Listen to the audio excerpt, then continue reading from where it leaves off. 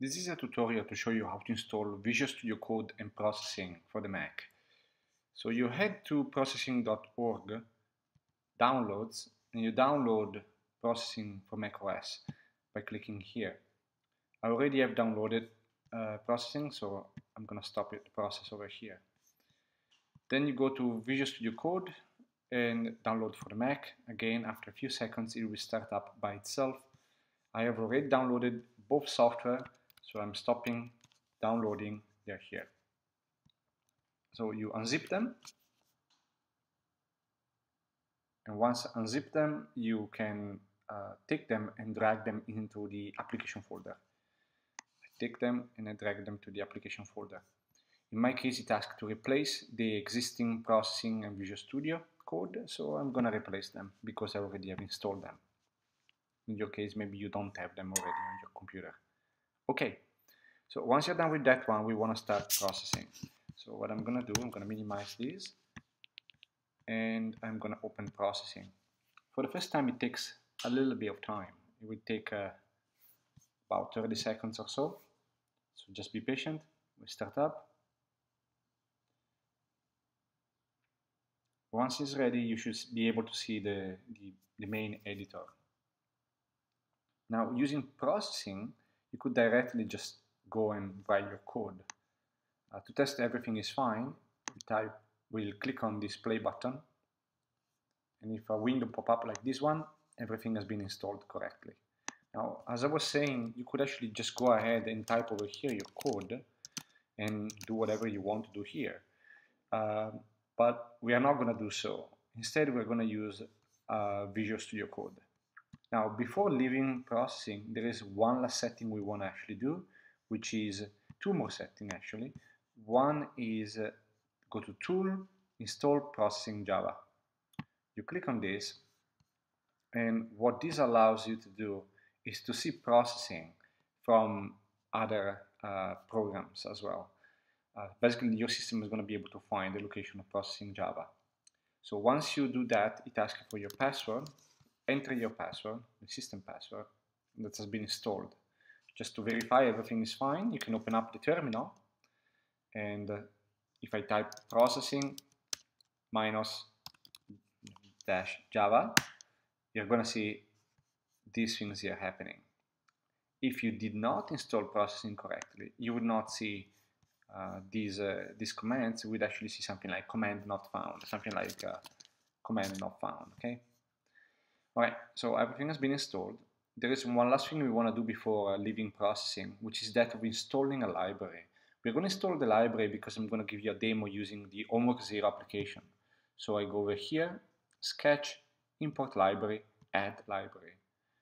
And over here you can add any library you want to. The library we use in Homework Zero is called Interfascia. And you can see here it is green because I already have installed it on my computer. I can remove it, I'm not going to do so. I could update it if there was an update available. In your case, you're just going to click on install, and it's going to install the library.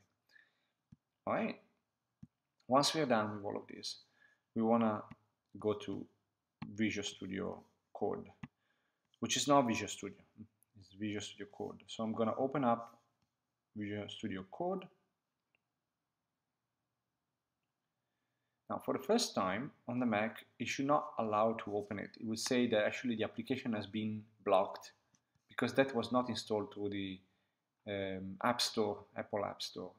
So in order to open this anyway, you just go on System Preference, Security and Privacy, then there is a General tab. Then over here you will find Visual Studio Code was blocked. You just want to open it anyway. Yes, I want to open it. That's it. That's just for the first time. From now on, I can just click Visual Studio Code, will open up this way. Okay, so we also want to set up Visual Studio Code now to work correctly. The first thing we want to do is to add the processing extension. If you click on this tab here, you're going to find, again, all the possible extensions that you can install. In my case, I want to install processing. Because I already installed that one, you will find that I can disable it and uninstall it but if you didn't have installed before, you would have installed. Click on install, and now the processing language pack has been installed in Visual Studio Code for you. Then we want to open some example code. So what I did is I have downloaded the homework0.zip. So I'm going to open up this. As you can see, it's a folder, homework0. I can simply take it and drag it on Visual Studio Code. That will open up a window for me. I'm going to close the other one. Inside of this window, inside of this window, there is a file, homework0.pd. You can see it's already perfectly color-coded because the system realized it's actually processing. So everything is working fine with the extension. Now let's run this code. Let's compile and run this code. How we can do that? So you want to go in View, Command Palette, and you see this window is appearing suddenly. Okay.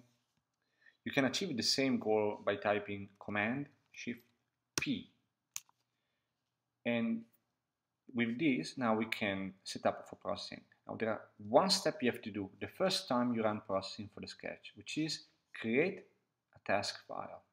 Okay, so I'm going to create a task file for homework0. What is going to happen is that it creates for me this hidden folder .vs code, and inside of this folder there is a JSON file. The JSON file will contain all the parameters needed to run the processing sketch. I don't have to do absolutely anything with this one. I just have to create it one time. The first time I want to start my project with processing. That's it. So I'm done with that. Now I just want to run my application. I want to compile it and run it. To do so, Command Shift P, and I do run processing project. Just type run processing project. And that is with homework0. And that will compile it for you and then run the application for you. Okay. So what happened actually is create a new folder called out, and inside of this one you will find that there is the compile code in bytecode over here, and then the original code, but the Java version. Right? So this one has been created for you by the application. As you can see, there is extra stuff that has been added in. So again, you don't have to play with this. You can stay just in your PDE file, but that's been created for you. Now, if I want to run it again, for example, what I could type just as a shortcut is Command Shift B, and by doing so, it will just start. There we go. Now, let's say you want to start a sketch with processing from scratch. You have nothing here. You don't have a template. So my recommendation actually is to start from processing itself. Since you're still going to have this installed, what you can do is to create a sketch over here. I can simply save it, and I'm going to call it test. And I'm going to save it on the desktop. All right, so it created for me. Then I take this and I drag it in Visual Studio Code. That will launch a new window. And again, as before, there's my test.pd file. Let's write some code over here. Void setup, and then I'm going to have size, or whatever, 800 by 600, and then I'm going to do void draw. You can see Visual Studio Code is trying to autocomplete everything for me. Like as soon as I type background, it come up with all the possibilities and the suggestion for me to include some values. So I'm going to do this in red, and that's it. Let's leave it so simple. Again, I have to create a task file first. So task file for test. And once I'm done with this, I can Command Shift B, and this will start the application for me. There we go. If you don't want to start from processing as I did, what you have to do, you have to make sure that you create a file called the name you want to, .pd, and that file is included in a folder that has exactly the same name of that file. So if I come here, for example, and I change the name of the file, but it's inside of test. So in the folder test, there is a file that is not called test.pd, so there is a mismatch. Right? So I'm going to go here, and open up that file. So I'm over here. I'm trying to run this file. Even if I try to compile it, it will refuse to open it up. It will not work. It has to be exactly the same name. Okay, so if you go here, you have the same name. This is test.pd. This will work. All right, so I hope it's useful, and I'll see you in class.